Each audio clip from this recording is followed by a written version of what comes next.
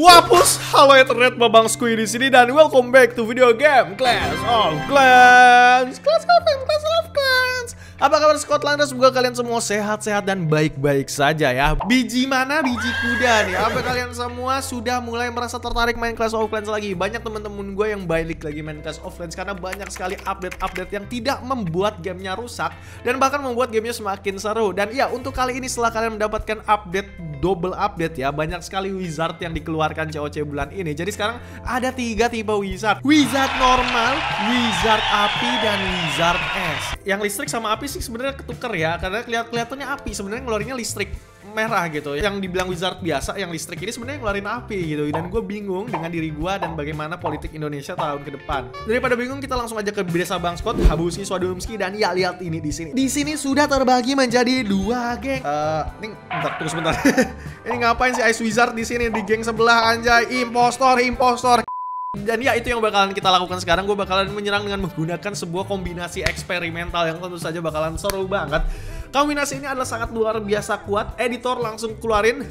Yes, benar. Kombinasinya dengan menggunakan Ice Wizard dan Fire Wizard, dimana gue bakalan pakai golem 3 di situ sebagai tameng gitu kan. Tameng di depan dan wizard cantik di belakangnya. Ini adalah sebuah kombinasi yang sangat luar biasa menurut gue kuat. Tetapi karena kita pakai wizard doang, hati-hati sekali, gampang sekali renyah dan remuk oleh bagaimana kerasnya dari base. Apalagi kalau misalnya di TH tinggi, pasti kalian ketemu yang namanya pelempar bakso dan Inferno Tower multi target ataupun Inferno Tower dari TH. Oleh karena itu akan sangat luar biasa berbahaya sekali, tetapi tidak takut. Karena kalau di channel Bangskot ini kita tidak hanya menyerang dengan menggunakan pasukan yang mainstream, kita harus bikin komposisi yang anti mainstream juga. Ini yang bakalan kita lakukan. Jadi langsung aja gue bakalan membagi serangan gue dengan menggunakan 2 wizard bercampur ini, dan juga di akhir serangan kita bakalan menyerang bareng bersama Bangskot. Tanpa berbasa-basi, langsung aja kita bakalan menuju serangan yang pertama. Okidoki, poskiloski, moski. Di sini adalah serangan. Kita mulai dengan base yang agak super, agak kebuka dulu, agak nyantai dulu. Yaitu gue memulai serangan dari bagian bawah sono. Kalau membuka dengan menggunakan golem wizard dan PK, ini go WP sih sebenarnya, go WP with extra steps. Gue membuka dengan menggunakan 3 golem di bagian kiri kanan dan di bagian tengah. PK-nya di mana Bang Scott? Lu tidak membawa PK. Taram.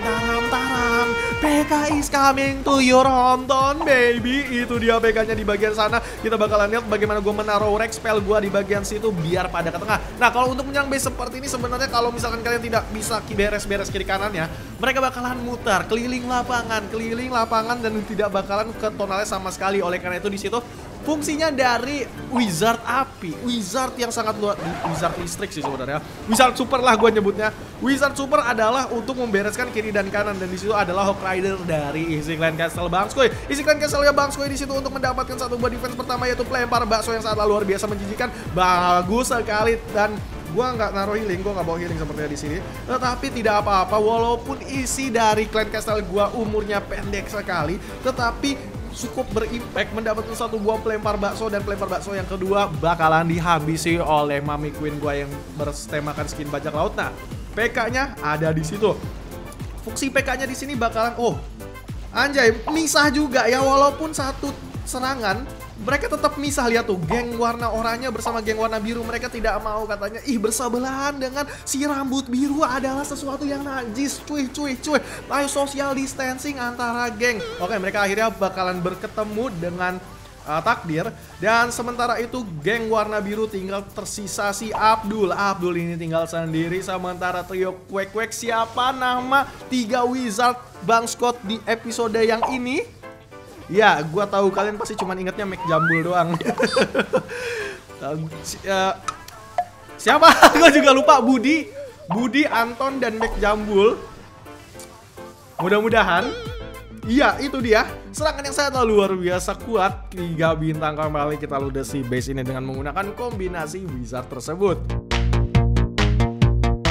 Nah, yang selanjutnya juga tidak kalah menyeramkan, tidak kalah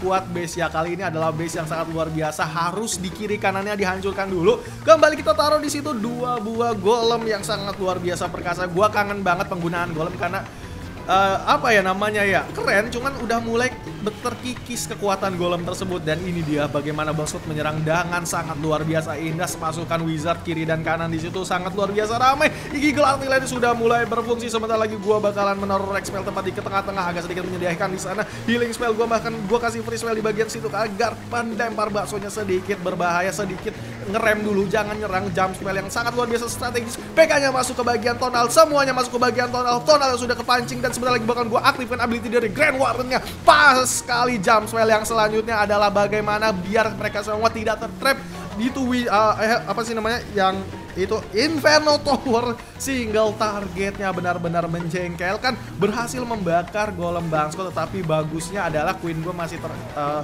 terlindungi. Barbarian King gue ditargetkan pertama oleh Inferno Tower, single target agak sedikit nyesek, tetapi nggak apa-apa. Itu dia ada Jawara Royal yang sudah mempunyai skin dan mempunyai kue pie di tangannya. Mami Gwyn gue melakukan tugasnya dengan baik. PK gue berada di atas dan ini lihat nih. Mereka emang kagak mau bersatu ya. Emang teritorial gitu. Oh, 3 buah wizard. Lihat dong. Misah. Yang warna oranye misah dengan yang warna biru. Benar-benar lama-lama perang antar geng ini ya. Wizard Es melawan Wizard oranye 3 bintang. 3 buah wizard berkumpul semua di sana untuk ngerumpi dan ngegosip, tetapi 3 bintang didapatkan dari base keras ini. Dan ya itu dia bagaimana serangannya sangat luar biasa keren-keren dan sangat luar biasa powerful ya. Asik banget dan bukan susah sih, harus hati-hati karena kalau kalian bisa menyerang base yang kurang tepat, wizard kalian harus dilindungi banget dengan golem. Dan mungkin kalian mulai pusing gitu ngelihat baju Bangskot. Bang, baju lu kok kayak barcode gitu bang, kenapa loreng-loreng pengen lu scan baju lu? Tenang aja, selain baju gua kalian bisa nge-scan juga saweria gua.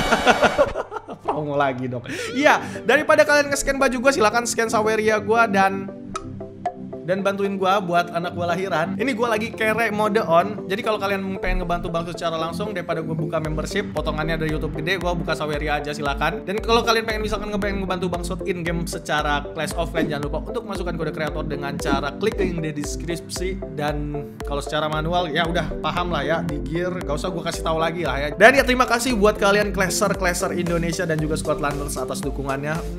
Thank you banget, kalian sangat luar biasa berjasa buat hidup gua. Dan ya langsung aja kita bakalan menuju base yang bakalan kita serang. Alright, base-nya adalah seperti ini, base kotak-kotak yang sangat luar biasa panas.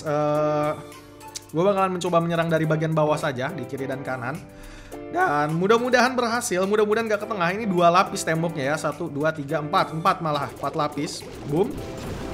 Alright, langsung aja kita bakalan kiri dan kanannya dulu. Abuski, Swadumski, mantap jiwa. Oke, beberapa wizard biru biar kena. Mantap sekali. Langsung aja bagian tengah, 1 buah golem yang sangat luar biasa. Ini pasukan utamanya itu kasihan banget. Double giant bomb agak sedikit berbahaya. Pasukan utamanya bakalan kita taruh di sini. Jauh royal nanti aja kita bakalan masukin mereka ke bagian tengah. Jump spell di bagian tengah sana sangat luar biasa. Semuanya harus marah sobat. Marah is the best thing that human can achieve. Langsung lagi kita bakalan coba jump spell ke tengah karena sepertinya susah. Jauh royal di sebelah sana dan ini harus kita support. Boom, jauh royalnya mati. Oke, gue bakalan bantu. Oh my god, ini harus di-freezin kalau nggak akan berbahaya. Ayo, Hawk Rider to the rescue. Oke, gue bakalan fokus. Hawk Rider ini bakalan gue freeze kembali ke Mono Rider tuh tersayang. Kamu jangan mati. Sudah gue kasih misteri ilahi. Freeze gue terakhir berhasil mendapatkan tonalnya agak sedikit berbahaya. Agak sedikit, apa sih namanya ya, eksesif sebenarnya, nggak perlu. Dan yang terakhir bakalan gue taruh di bagian atas ini free spell gue untuk mengamankan dan mendapatkan 3 bintang. Serangan yang sangat luar biasa cepat, serangan yang sangat luar biasa indah, bener-bener bagus. Untuk saya gue bawa Hawk Rider bukan PK, jadi Hawk Rider-nya langsung menuju ke bagian Town Hall. Dan iya kan, lihat ini, misah-misu mulu. Sebelah kanan yang petir, sebelah kiri yang es. Mereka semua nggak mau digabungin ya. Gue baru tahu bener-bener nggak mau bergabung, nggak pernah ada kekompakan dan kesatuan antara mereka, itu dia. Tetapi tidak apa-apa, serangan berhasil dan mendapatkan loot-nya ya.